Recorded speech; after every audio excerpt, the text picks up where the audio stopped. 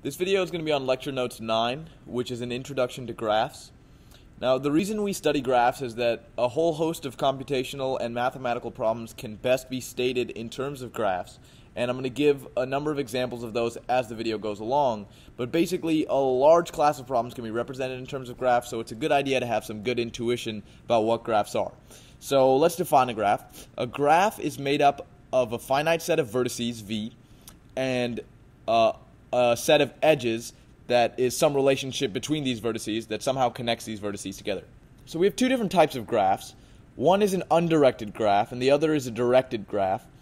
In an undirected graph, if you think of the edges between two nodes as a bridge between the two nodes, this is a bidirectional bridge. You can go either way on this bridge. You can go from V1 to V2 or V2 to V1. In a directed graph, you have unidirectional bridges or one-way bridges between nodes where you can only go from V1 to V2, but you can't take this same bridge back from V2 to V1.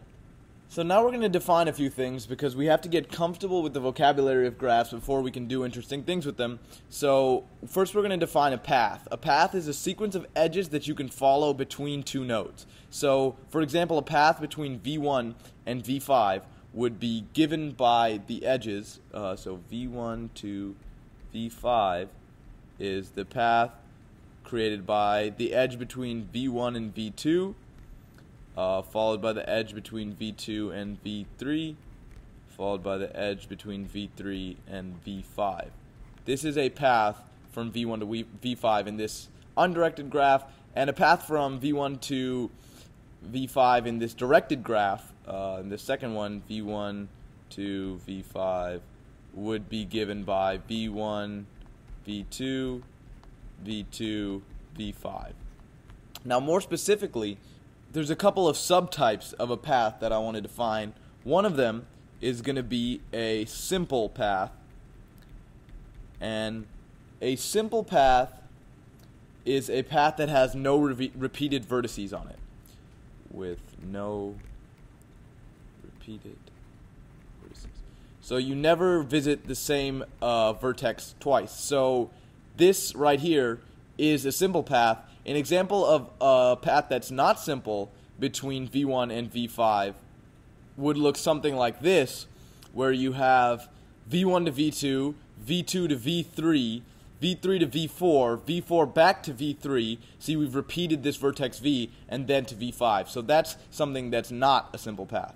Now another definition I want to give is a cycle, and a cycle is a path which begins and ends at the same node.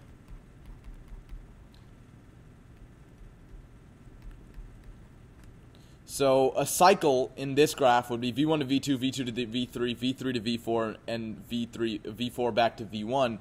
A cycle in this graph could be V1 to V2, V2 to V5, V5 to V4, V4 to V3, and then back to V1.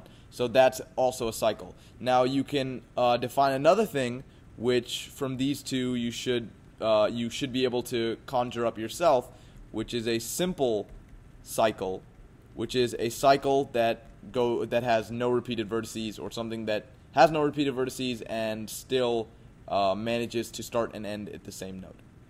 Now something to notice is that we haven't had any self-loops in the graphs that we've drawn. So a self-loop would look something like this, where you can exit the same node, exit one node and re-enter it along some path. And now there's nothing against simple loops, and there's no reason that we can't have simple loops in a graph.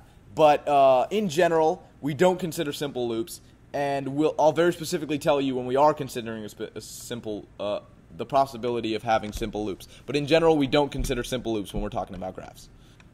Now the last thing I want to define in regards to graphs is the degree of a node.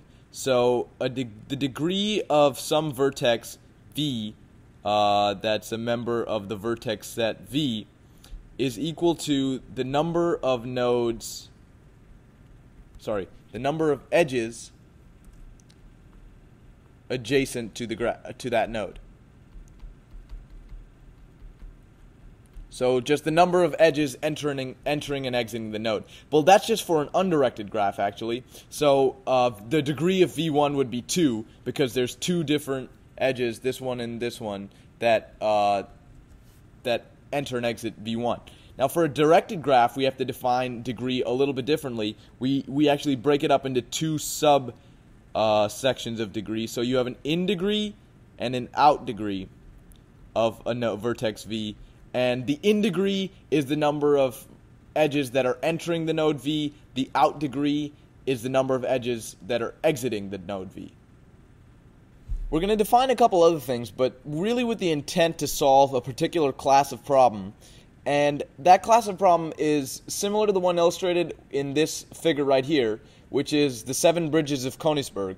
So imagine that these nodes are 4 cities, and these 7 edges that connect them are 7 bridges. Now, what people wanted to know was, is there a way to cross all 7 bridges without ever crossing a single bridge twice? Now, the mathematician Euler actually proved that this could not be done, and he used graph theory to do so, and he essentially invented graph theory in doing so. So now we can define an Eulerian path, which is a path that uses each edge exactly once, and it uses every single edge. Note that this is different from a simple path, because a simple path used each vertex at most once. It never repeated a vertex. Now, this one is saying that it uses an Eulerian path is a path which uses every single edge exactly once. So, the way I like to think of it is, if these are really bridges and these nodes are connected by bridges, what you do is, after you cross a bridge, you have to burn down the bridge, and at the end of your path, you should have burned down every single bridge. So, if you start at this node, an Eulerian path would be going from this node to this node, taking this bridge and burning it after you cross it, and then going back here, burning this bridge. Notice that this is no longer a simple path, and then going from here to here and burning this bridge. Now we've completed an Eulerian path. Now we're going to define something else, which is an Eulerian tour. An Eulerian tour is just an Eulerian path that is a cycle. So you use every single edge, and you start and end at the same node. So you start in your hometown, go to all the nearby towns, burn down all the bridges that lead from them to anywhere, and still manage to end up back in your own hometown. Now we have the tools in our chest to prove Euler's theorem. And Euler's theorem says that an undirected graph has an Eulerian tour if and only if it is connected and every vertex is of even degree. Now, there's a little caveat to this connectedness. It doesn't have to be completely connected. It can be connected except for isolated nodes. Now, isolated nodes are nodes with no edges connected to them. They're not connected to any other nodes. You don't really have to consider isolated nodes when trying to figure out if there's an Eulerian tour, because an Eulerian tour just concerns using every single edge exactly once and doesn't really care about these isolated nodes. So from here on out, I'm just going to assume that our graph doesn't have any isolated nodes. Let's prove this.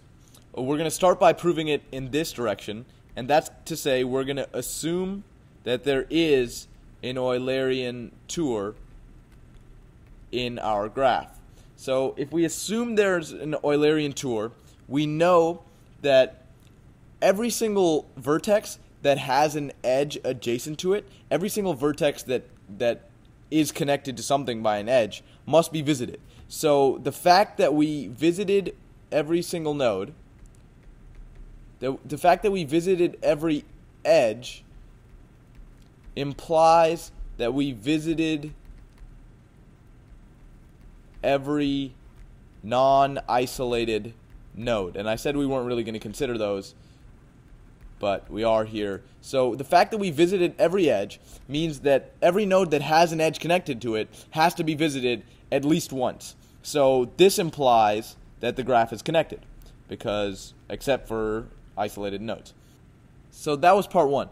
Now part two is showing that every vertex is of even degree. So the fact that we went on a tour means that every time we entered a node, we exit it immediately. So if you have a node here, if you enter it from this edge, you have to exit it immediately to go to another node.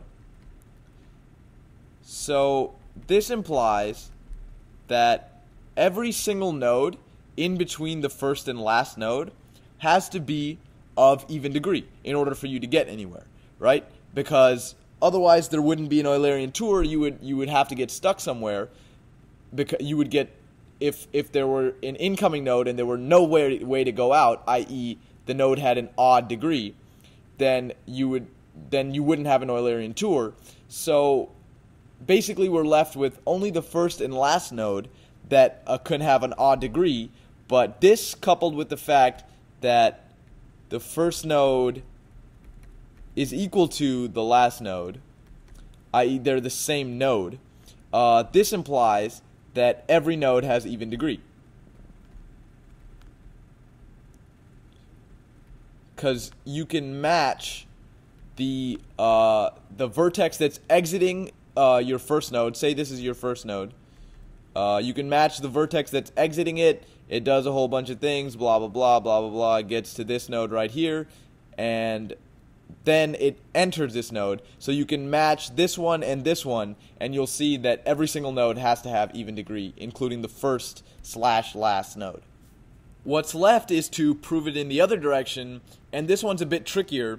So here we're assuming that a graph is connected and of even degree, and we want to show that an Eulerian tour does indeed exist. The argument goes something like this. The first part is, so imagine you have some starting node. U is your starting node, right? And then you go along your path, la-di-da, and then you get stuck. So what we're going to claim is that if you are stuck, you must be back at node U, sorry. And the argument for this is in the notes. It's a proof by induction. I'm not going to do it out completely, but I'm going to give you some intuition for the argument. Basically what it's saying is that if we assume that every node has even degree, when you leave the node U, you use one vertex to enter that node. There must be another vertex that allows you to exit any given node that's along your walk. So anytime that you're stuck, you must be at a node of odd degree, which none exists, or you must have used up every single bridge that is connected to any given node. And the only way you can do that is if you return back to the node U. Just to reiterate that, suppose that you arrived at some node V'. In order to have arrived at that node, even if you did some fancy stuff in the middle, like go like this, right? You have to have used one vertex to enter that hasn't been matched by its exiting vertex. As in, you have to have traversed an odd number of nodes in order to have arrived at V', or an odd number of the edges connected to V' in order to have arrived at V', because your arrival at V' is not yet paired with sometime when you left V'. I hope you're convinced on that point, but if you're not, maybe take a look at the notes and they can clarify things. But we're not actually done yet, and the reason that we're not done is that we cannot be certain that we've traversed all edges when we have arrived back at U. So we know that we're stuck back at U, but we're not sure if we've traversed every single edge in the graph, so we need to make sure that we're still able to do that. So here I have written an algorithm that's going to make sure that we can. So first, let's suppose that we're stuck at U with some remaining untraversed edges. Now the first step is pick an edge, U dash to V dash, that is untraversed, where U dash is in the current path. Now this must exist because our whole graph is connected, so there must be some U dash in the current path which is connected to some V dash, and that edge has to have not been traversed before. Now this whole untraversed subsection of the graph that contains V dash, it might just be the node, the two edges connected to V dash, or it might be some larger untraversed subsection of the graph. When I say untraversed, I mean edges, not nodes. But basically this untraversed subsection of the graph containing V dash must still be of even degree and connected, because nothing will have changed that property of the graph. So after taking this step, U dash to V dash, after burning that bridge and traversing that node, we have to find a path that returns to U dash using each edge only once. So again, the reason that we can do this is that every node that would be, if there are more edges coming out of V dash going into other nodes, they're still going to be of even degree and they're still going to be connected. So somewhere in there, they have to be able to come back to U dash. So if you've understood that, which you may not have understood by now because I don't think I did a very good job of explaining it, so I really encourage you to take a look at the notes as I sort of go along and explain these things. But if you buy these first two parts, then the rest is really easy. You basically just splice this in to the original walk, and then repeat until all the original, all the edges have been traversed. And the way you splice it into the original walk, and in order to build the tour, is as soon as you got to U dash, instead of continuing to whatever node you went to, go to V dash, do all the stuff that brought you back to U dash, and then take the original walk that you had. And then if you repeat this, you'll eventually get a tour. So now we're going to move on to what I consider to be more interesting stuff. Now, I don't blame you if you didn't understand what I just did above because it wasn't that intelligible, but the rest of this stuff I think I should be better able to explain. So let's talk about trees. Trees are a special case of graphs, and I expect that most of you have seen them in some of your courses before, but let's define a tree to be a special type of graph that is connected, acyclic, and the number of edges in the tree is equal to the number of vertices minus 1. So a graph that satisfies these conditions is considered to be a tree. And our natural image of a tree satisfies all these conditions. You can check for all of these in both of these depictions of a tree I've given. This is how you naturally imagine a tree. This is more computer science-y tree. But a cool thing about this is that any two of these three conditions implies the third. So the proof of this, they're all inductive proofs. I encourage you to try to work through in your head or out on paper how pick any two of these properties, assume that a graph has both of them, and prove the third. It's all inductive proofs, it's all straightforward, and it's all something that you definitely should be able to do. So now let's take the lemma that the removal of any edge in a tree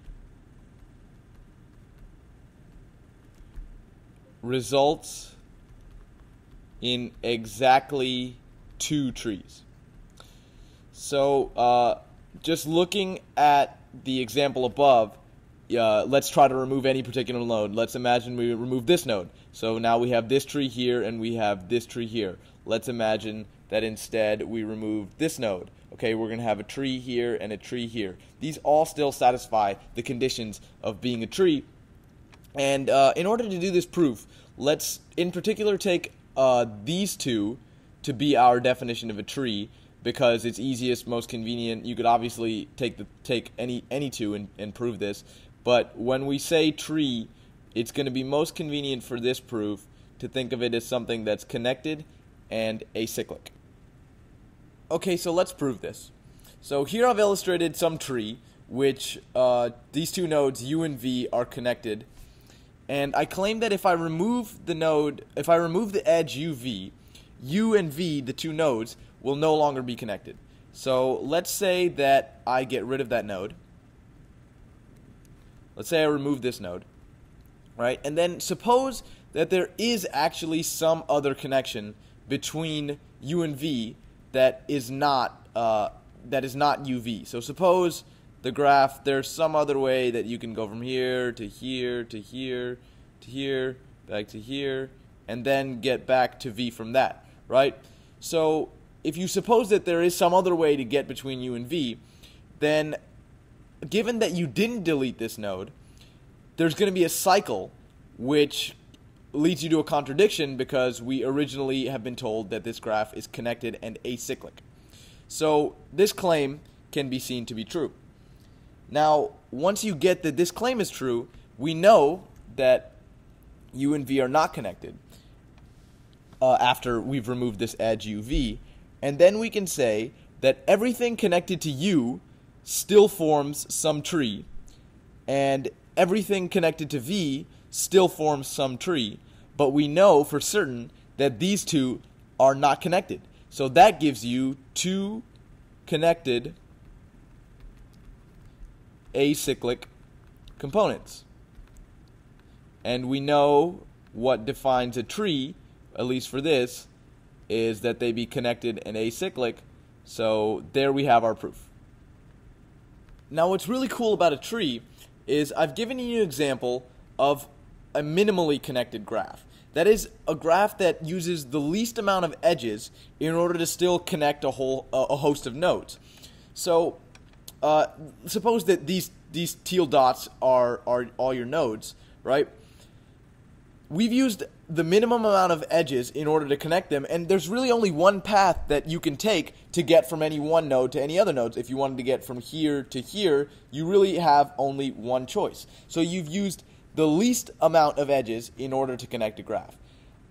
But what we saw earlier is if you remove just one of the nodes, so if this node goes, if you remove just one of the edges, so if this edge goes down, suddenly you have completely lost connection between two portions of the tree.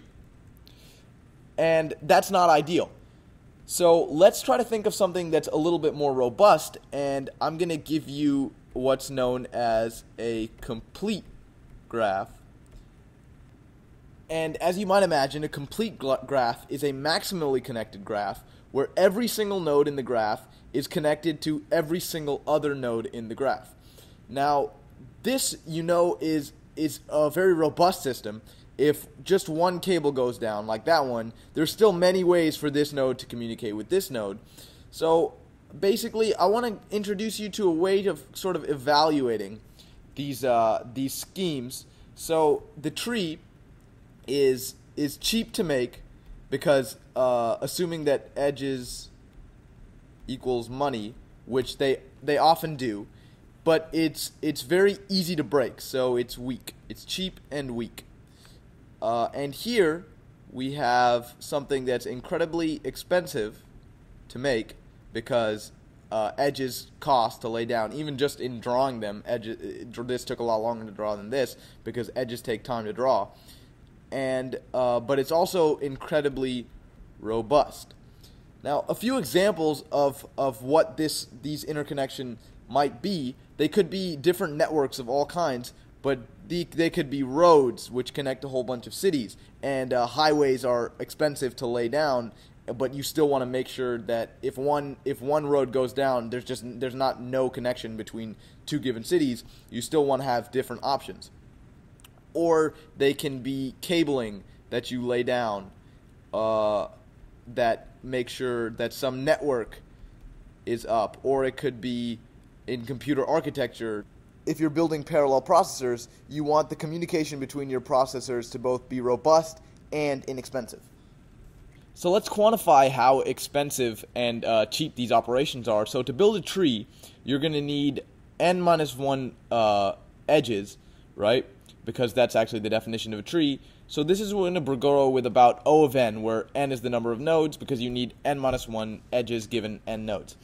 So, but what about a complete graph, which is maximally connected? Well, you know that every node n. So suppose that there are n nodes. We know that every one of them is going to have n minus 1 connections attached to it, right? Because it's connected to every other node. But then we're actually double counting because we're considering from the perspective of both the node and the one it's connected to. So you get n times n minus 1 over 2, which is equal to O of n squared. So these trees are really good, but these complete graphs are really bad. They grow with n squared. Let's try to see if we can find something better. This is where we introduce the notion of a hypercube. A hypercube is a graph that gets you the best of both worlds. But what exactly is a hypercube? So let's start with an actual cube, which is actually the three-dimensional instantiation of a hypercube, right? And let's say, okay, so this is our 3D hypercube. It's just a regular cube.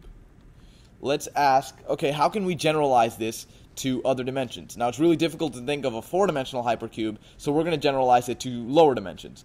We're going to say, okay, this right here is a 2D hypercube, and this right here is a 1-dimensional hypercube. Okay? So, what's neat about these hypercubes? Well, we'll find that they're a really efficient way of connecting nodes, but how do we generalize this? How can we think of a more general way to say this? So what we're going to do is we'll say, all right, in this 1-dimensional hypercube, let's call this first node 1, 0, and second node 1. Here, let's call this square is going to live in our Cartesian plane. So if this is our origin, which is 0, 0, this would be 1, 0, this would be 1, 1, and this would be 0, 1. Our 3D hypercube, now I'm going to drop this this notation of coordinates. We're just going to do it in terms of strings. This is going to be 0, 0, 0. This is going to be 0. This is going to be, if this is the x-axis, 1, 0, 0. And the rest you can fill in. I filled them in here so this node is 1, 1, 0. We have 1, 0, 1. And this is assuming that you are dealing in what's actually a left-handed Cartesian plane, where this is our x-coordinate, this is our y-coordinate, and going upwards is our z-coordinate. So again, you have 0, 0, 0, just x, 1, 0, 0, just x and z, 1, 0, 1. Now, another thing that you should notice is that there are 8 points in this 3D hypercube, and this is actually all possible binary strings of length 3. There's 2 to the 3 of them, and you get every combination of the 3. So this brings us to a more precise definition of what exactly a hypercube is. So we have an n-dimensional hypercube is defined to be that the vertices are the set of all binary strings of length n. Basically, if you have a 4-dimensional cube, you would have 0, 0, 0, 0, 0, 0, 0, 1, etc. Basically, all the points in the n-dimensional space that can be formed with binary strings, and you only have an edge if the two vertices u and v differ in exactly 1-bit position. Let's look back at our hypercubes to make sure that this is true. You see, in the 1-dimensional case, you have 0, 1, exactly 1-bit position has been flipped. 0, 0 is connected to 0, 1 and 1, 0, but not 1, 1, because to get from 0, 0 to 1, 1, you would have to flip 2-bit positions.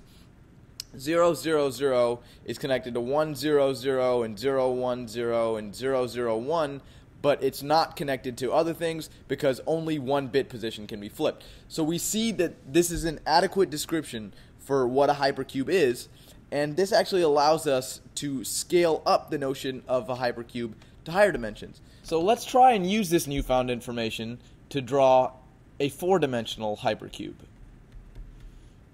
So we know that we're going to want 4 bits in order to do this, but that's going to be really difficult to draw. We can't draw in really even in 3 dimensions, let alone in 4 dimensions. So I've drawn these 2 cubes, and we know we're going to want a 4th bit, so I'm going to call this the 0 subcube, and I'm going to call this the 1 subcube. And in the 3-dimensional case, you had 3 bits, and just assume that every one of these 3-bit strings is preceded by a 0 in this subcube and preceded by a 1 in this subcube.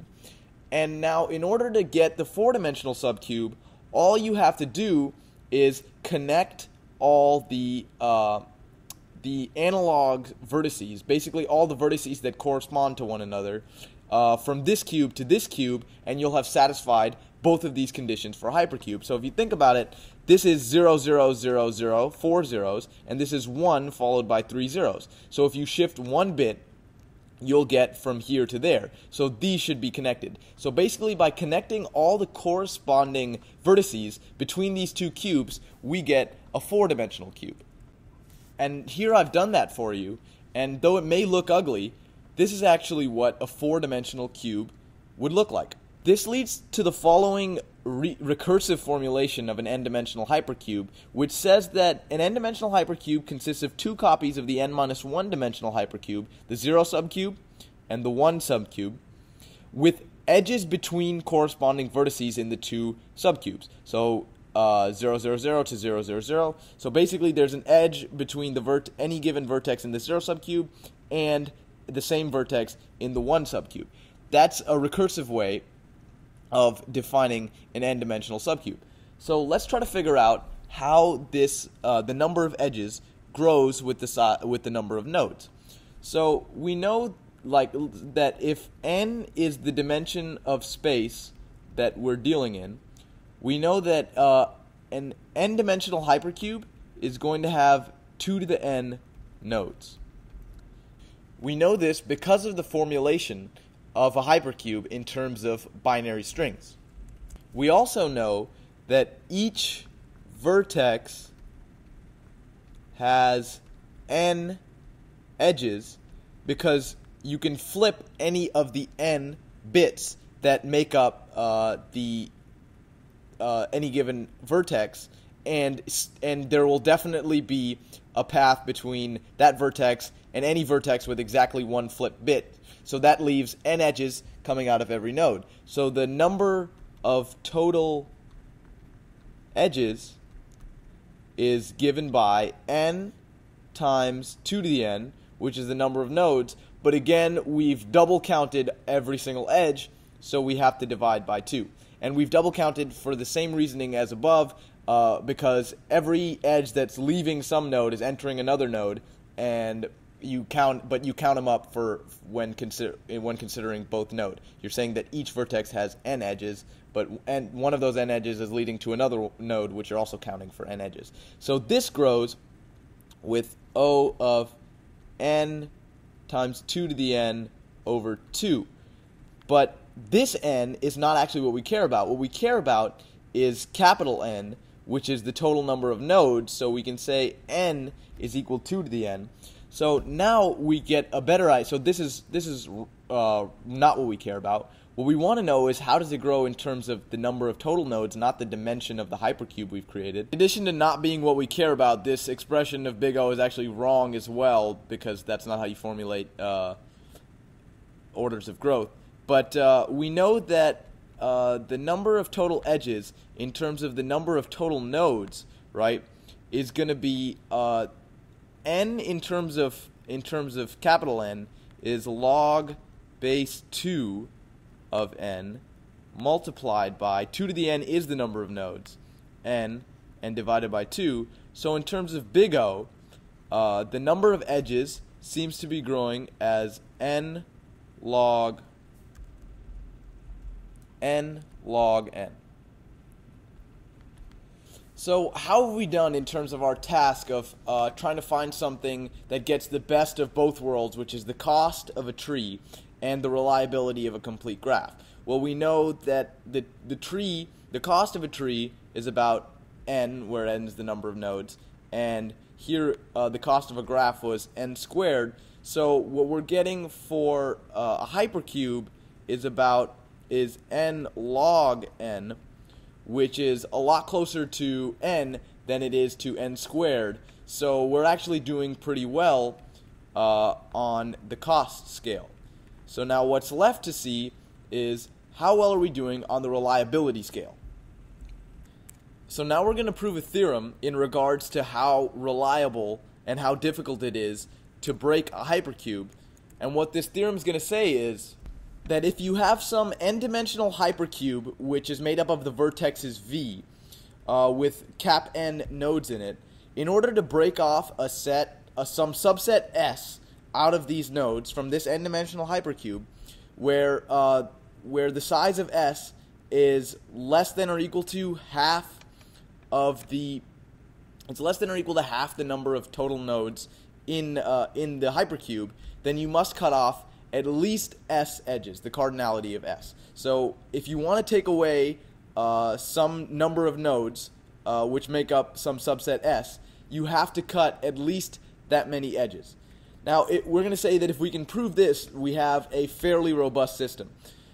So, but let's keep in mind this at least right here, because it's pretty important. Let's say we have an n-dimensional hypercube and someone wants to make off with one node. In order to disconnect one node, what do you need to do? Well, we know that every node is connected to n other nodes because n bits can be flipped. So in order to disconnect this one node from the rest of the cube, you're gonna have to cut n cables. You're gonna have to get rid of n edges. So here the at least is pretty important, and this is looking a lot better than the tree, where if you just cut one node, you've completely disconnected into two different trees. Okay, so let's tackle this proof by induction. So our base case, we're going to induct on little n, which is the dimensionality of our hypercube. So if n equals 1, you have a one-dimensional hypercube. Remember what that looks like. We get this guy, 1, 0. In order to cut off some number of nodes, which is less than the total, which is less than or equal to half the total number of nodes. So really, there's only one option. You can to cut off one node. How many connections do you have to cut? Well, there's only one thing that you have to cut, and that you can cut. So here we're good. We have satisfied that in order to take one node and cut it off from the hypercube, you have to cut off at least one edge. So now in our inductive step, we're going to assume that this is true for some n-dimensional hypercube, and we're going to have to show that it still holds true for an n+1 dimensional hypercube. So let's take, we have to consider now the recursive definition of a hypercube to get what this n+1 would be. And basically what you would get is two different n-dimensional hypercubes. Now assume that there's a bunch of connections going through in the middle. This is an n-dimensional hypercube, and this is another n-dimensional hypercube. And together, if you connect their corresponding vertices, you get an n+1 dimensional hypercube. So this is the topology that we're going to be dealing with, and now we want to show that in order to make off with, or rather disconnect, some subset of the nodes in this n+1 dimensional hypercube, which is less than half of them, you're going to have to cut at least that many edges. So we're going to have to prove this in two different cases. So first I'm going to illustrate case 1, and that is, let's say our rogue disconnector of nodes is going to make off with some subset S0 and some subset S1, where S0 is coming from our 0 cube and S1 is coming from our 1 cube. And the case is that both S0 is less than half of the 0 cube, and S1 is less than half of the 1 cube. Well, in this case, it's fairly straightforward. we know that for some n-dimensional hypercube, you're going to have to cut off at least this many edges, S0 edges, plus. So you know that for each of these individually, edges cut equals is greater than or equal to the cardinality of S0 plus the cardinality of S1, which is the cardinality of S. So in this case, we're good to go. Now the second case is a little bit trickier. So let's assume, without loss of generality, that from the 0 cube, you want to take some subset that's greater than half the size of the original hypercube, and that, by the way, necessitates that from the other cube, you're going to have to be taking less than half, because if you took greater than half from both of them, then you would be violating the setup of the problem, which says that you have to take less than half of the total number of nodes.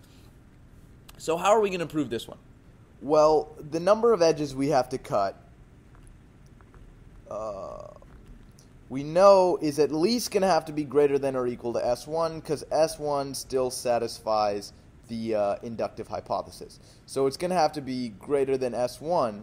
Another factor in this term comes from the fact that we know that if we get rid of, if we're trying to get rid of S0, we at least have to cut out this portion, which is 2 to the n minus S0, because we know there's 2 to the n nodes in here. So we have to cut 2 to the n minus S0 free from S0. And we know that that's going to take at least 2 to the n minus S0 cuts. Now the last term is going to come from the edges which cross over from S0 into the other hypercube that are connected. So what we're going to say is that these edges that cross from S0 into the complement of S1 are definitely going to need to be cut. We have to cut these in order to free S0, disentangle it, and make off with it. We're not going to need to cut these because we have already gotten rid of S1. That was this term. So we're not going to worry about these edges. We're taking away S1 and S0 together. So these can stay connected. But these edges we're definitely going to have to cut. So because we're computing a lower bound, we can say that the best case scenario is S1 edges from S0 are connected to S1. The maximum number of edges from S0 are connected to S1. So we're at least going to need to take away S0 minus S1 edges in order to disentangle S0 from this new hypercube. So this will give us all the edges that we can take away. So now if you just add these up, you'll notice that this and this cancel, and this was a plus right here, by the way, and this cancel, and what you're left with is that the edges cut is greater than or equal to 2 to the n, and we know 2 to the n is 2 to the n plus 1 over 2, which verifies our original claim. So now we can go back up into the reliability spectrum and place hypercube closer towards complete graph than it is towards trees. So we really have gotten the best of both worlds in using hypercube, and hypercubes are actually very practical and very well used in a lot of different areas, a number of which I named before. And something cool that you can see about the topology of a hypercube. So imagine this is our hypercube. We now not only know that it's incredibly strong and robust, but we know that it definitely doesn't look anything like this topologically, right? Because here you have an area where you, so again, in this hypercube, there's all kinds of connections going through, and in this topology that I've created, there's a whole bunch of connections going through. So in this topology, there's a bottleneck right here where you would have to cut many fewer nodes in order to make off with large portions of your hypercube. We know that it doesn't look like this. So the Hypercube definitely doesn't look like this, and that's really good that we don't have bottlenecks, not only for robustness, but also for the fact that if this was highways, that if one highway is incredibly clogged, if there's a whole lot of traffic, that's going to cause a bottleneck on all the other things that you want to happen. Or if it's a processor, if there's a bunch of tasks waiting, if there's a bottleneck, that's something that you definitely don't want. In a Hypercube, you've got this great scenario where you have robustness, lack of bottleneck, and it's not that expensive to make. So these are actually really, really practical to use in the real world.